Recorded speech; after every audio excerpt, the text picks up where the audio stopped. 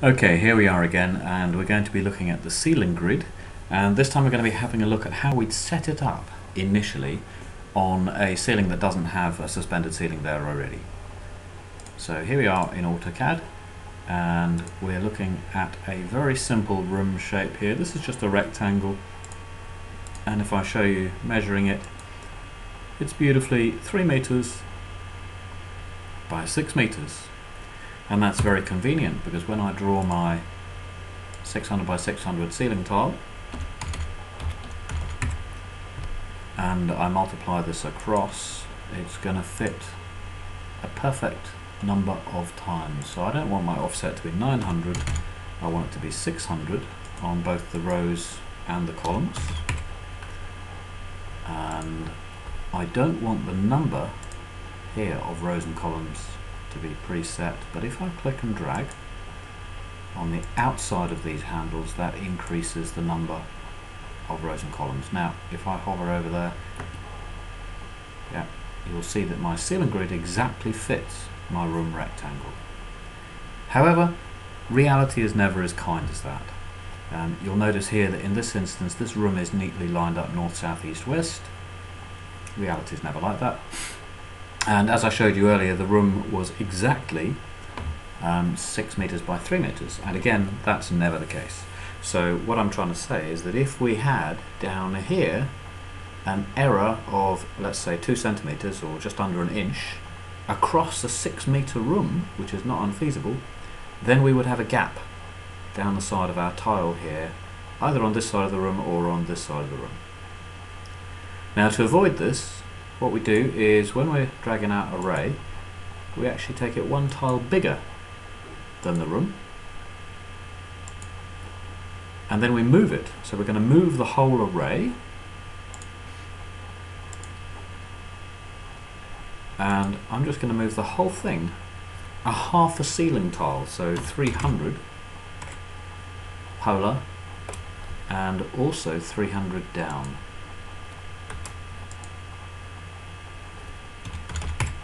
Now what this gives us is a half a tile all the way around the edges, and what this means is if we actually have that 2 centimeters error here, it's actually 2 centimeters over a half a tile that's cut anyway, and it's very difficult for someone to see that error when they come into the room. What we don't want to see is a edge line here which makes the error really obvious when there is a 2 centimeter gap here and 0 gap at this end of the room. Okay, so much more difficult to see if we have a clean half tile cut all the way around. It does use more tiles doing it this way. However, what you would realise is that you have a half a tile and a half a tile here and half here, so you can actually use the half extra from here on this side. The only place you're really getting the wastage is on the corners. So you end up using 4 tiles more than you would have done otherwise. Again, if you're cutting very accurately, you could cut this tile into 4, and excluding the saw cuts, you could use the 1 corner tile, the 4 parts of it, for each of the corners here. So it does depend on exactly the size of your saw cut and whether you can use it or not. You'll also notice these rooms are north, south, east, west, which never happens in reality. What's far more likely to happen is a room shaped like this one. So the first thing we need to do here is set up our own user coordinate system. So I'm going to move this UCS here and align the x-axis, and I'm choosing the long edge here for my x-axis. You don't have to, you can choose whichever one of these lines you like, but bear in mind that will be the line along which your stringers will run.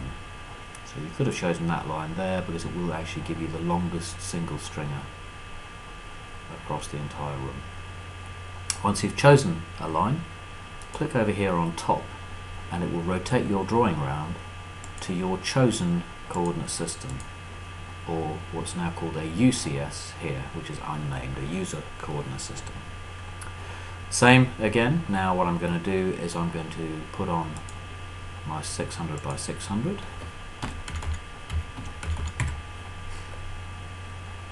and I'm going to create an array from that ceiling tile. Once more, I'm going to change these to 600 on both the column and the row, and I'm going to click and drag to increase the number, and I'm just going to increase it beyond the edges of the drawing, so beyond the edge of my ceiling, by a couple of tiles. And the reason I do it by a couple of tiles is I'm now going to move this whole ceiling shape. So I'm going to go to the move icon, choose the array because that's what I want to move, nothing else, so I press enter, and I'm just going to click, and just for argument's sake I'm going to move it 300 to the left, and you'll notice I've now got a nice half cut line all the way down here, and I'm now also going to move it by 300 vertically downwards. What I would suggest now is that you have a good look at these edges, and what you're trying to do is not have any tiny slivers left within your room. Now this is what I mean by a tiny sliver inside the room. That corner piece there, as that size, that's okay, bearing in mind from here to here is 600. So from there to there is probably over 100. That's easily cuttable. What you wouldn't want is that tiny sliver left inside of the room. So we're just having a look to see if we do have any tiny slivers inside the room, and actually it's looking pretty good just there. Okay, so to accept that, what I now need to do is I need to explode this array so that I can delete the parts of it that are outside of my room, and that's what I'm going to do here. So I'm just simply selecting the ones which are completely outside, so I must make sure that I'm not choosing any that are partly inside at all, and if I zoom in then mustn't select any that have any of their ceiling tile inside of the room.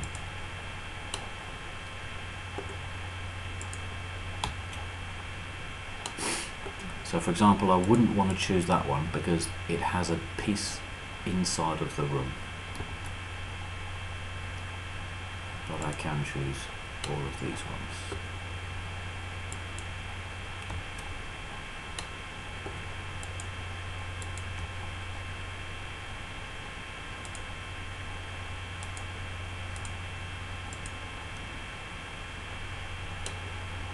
Okay, nearly there, just a few more to get rid of.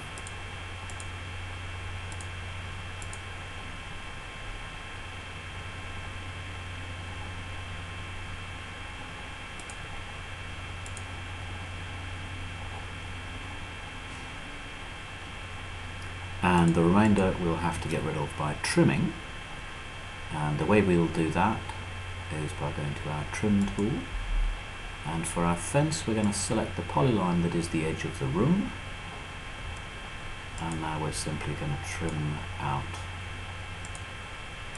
any excess, and you will have to zoom in for this. You won't be able to get all of the excess just by doing what I'm doing here. As I say, you will have to zoom in just to get rid of some of the detail here.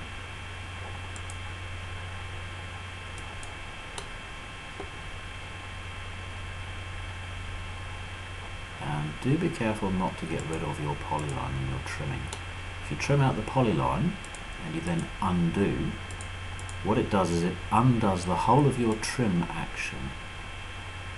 In other words, it takes you right back to the start of when you started trimming stuff, and that gets really frustrating, especially if you do it near to the end and you accidentally trim out some of your polyline and have to put it back in again. Basically what that means is you start trimming from scratch. Now I've left a couple of shapes here. What they are is ones that I didn't quite get rid of when I was deleting the shapes. here is the last of the objects I need to trim. And I can't trim anymore, so I come out of my trim tool and I just select these two whole tiles that were outside of the shape and just simply delete them. And that's how we trim up all of the edges. And what we can now do is we can measure across here to that corner point, and that will let us see.